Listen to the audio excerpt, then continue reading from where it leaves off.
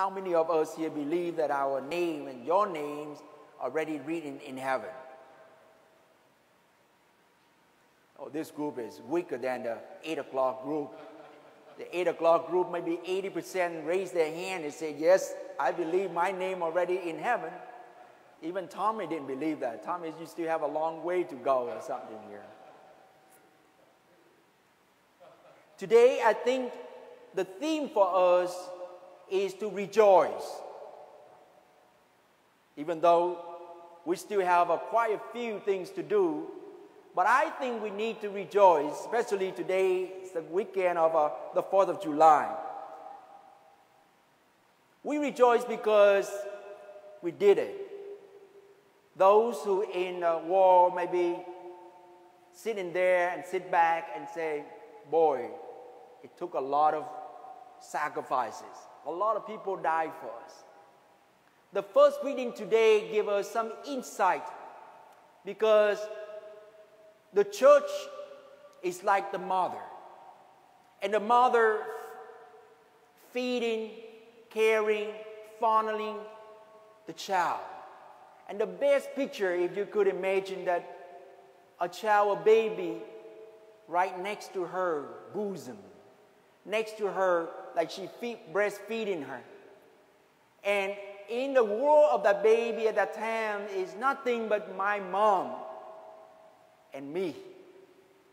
The church is like that, my brothers and sisters. When we come into this kind of church, it's like we go into our mother's womb again, to our mother's arms again, and let the mother to feed us, to protect us, to teach us how to live and how to say and how to speak right.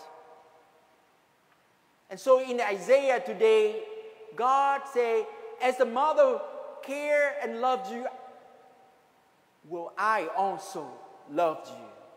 That's how beautiful it is. And I'm living in this country for almost 30 years now. Sometimes I kind of like compare with my friends in Vietnam. I don't want to put Vietnam down, but my classmates, they all 50 years like me. And sometimes I'm standing next to them when I went back to Vietnam, a little bit taller. My skin is smoother. I look a little bit handsomer than those guys. But I remember all the things that you see here, not just accidentally I was born like this. Because I ate so much good stuff here in the United States. Yes? Cheese and wine and margarita sometimes. That helped me to be strong and beautiful. And so we need to give thanks to God for this country, especially those who give us so much. And of course, I can't take credit for what I have. It's all gifts from God. So today, let us give a big round of applause to all the people who did something for us so that we can drive on the street, we can pray freely. Now I'm thinking about in my country back then, we have to have a permission to pray. But here in this country, you can do almost anything you want because you have that freedom that God has given us. Ukraine right now has to battle every day for their security, for their life. And so let us give a big round of applause to give thanks to God for this country.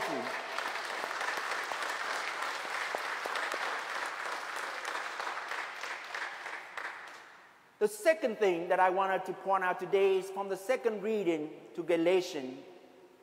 St. Paul said, may I never boast, but only boast in the cross of Jesus Christ.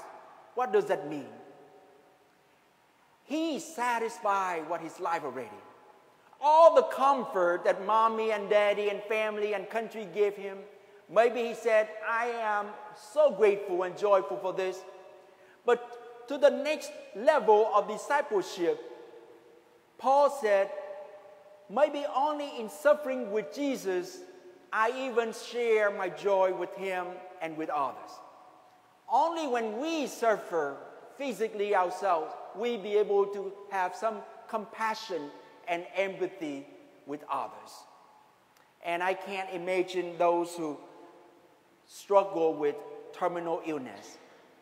You know, I have a friend right behind our church here. She almost 60-some years old now and working tirelessly her whole life. And suddenly the doctor gave her a bad news that you have a tumor, breast cancer. She didn't cry. Her husband cried. And of course the whole family cried with her. Desperate news, my brothers and sisters.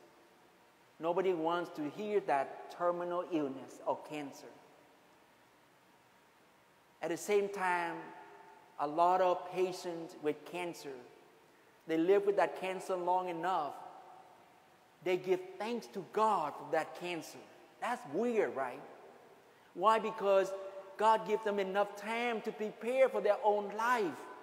And sometimes because of that terminal illness, that illness pulls and draws all the family members together. It doesn't matter how divided they were before. It doesn't matter what's going on among the siblings before, but they've forgotten all that because of one person in the family need prayer and need care. And so maybe in that suffering, God is not absent in our suffering, but God is there for us. And we need to give God thanks, boast in the suffering of Christ. Give God thanks because through suffering, somebody gains some salvation as well. The third situation, and I encourage you to pray with me here. Jesus said to his disciples, don't rejoice because the Spirit subjected to you. Don't rejoice because you can cast out demons, but rejoice because your name is written in heaven. A lot of times when we do something here, we love to be recognized. We want to be known. We want to be famous.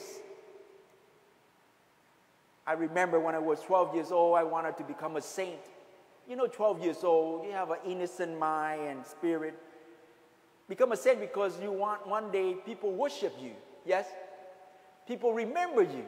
And hopefully they will put a statue there and then one day when I get older, I still had that idea. I say, God, I want to become a saint, but one day when I become a saint, make sure I have a statue somewhere. And God said, no statue, Tat. How about the icon of my face? No icon, no picture. How about written on somewhere so people come in, they can remember me? No name tag. Do you still want to become a saint? Today, God wants us, don't just seek for earthly recognition, but heavenly recognition. Don't just go out there and try to compete among ourselves so that who's bigger and greater. But remember, everything we do, everything, a little thing, already recognized by God. The gospel today gives us a lot of, we call disciple examination. We all are disciples of God. When Jesus called 72 disciples, because it includes us in there, not just the 12 apostles, 72. Now, who are these disciples? They are called and chosen and sent by God. The harvest is abundant, but laborers are shortest. We live in a church today that we don't have enough people even going to church. You are the 72 right now, and you have a mission. You are called and chosen and sent. At the end of the mass is ended, go. I'm sending you like lambs among wolves. Go, and go do what? Don't create more violence and divisions, but tell the people you see peace to you.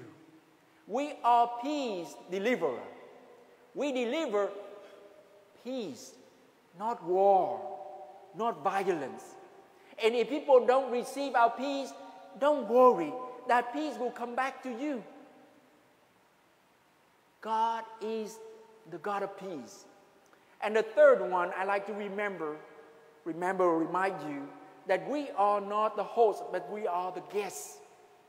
When we come to their house, eat what they serve us, drink what they give us, and stay with them.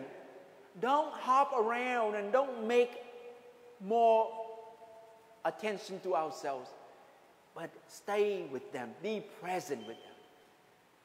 And the last one, and I like it, we are called to be healers, not leaders, not conquerors. Our names written in heaven. Let's go out there, allow God to work through us and heal our country today.